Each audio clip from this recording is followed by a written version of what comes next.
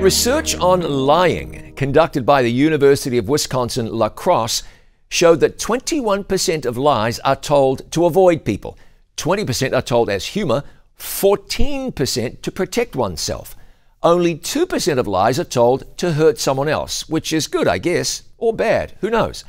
75% of those surveyed said that they lie between 0 and 2 times a day.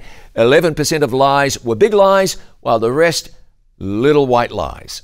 But God says in Exodus 20, verse 16, "Thou shalt not bear false witness against thy neighbor." That would be no lying, ever, which means integrity in even the small areas of life.